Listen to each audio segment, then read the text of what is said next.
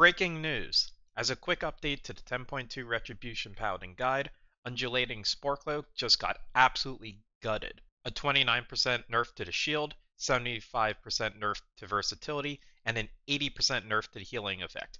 Do not craft this item, it is now terrible. Your new best embellishments are now looking like the following. Allied Wrist Guards of Companionship, which provide a 100% uptime on a bit over 300 versatility in M+, and Raid.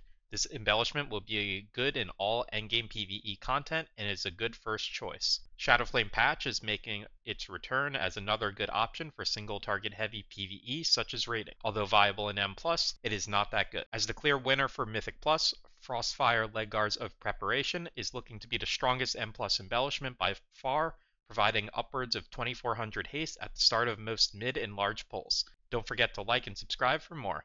I'll keep you guys updated and see you in 10.2.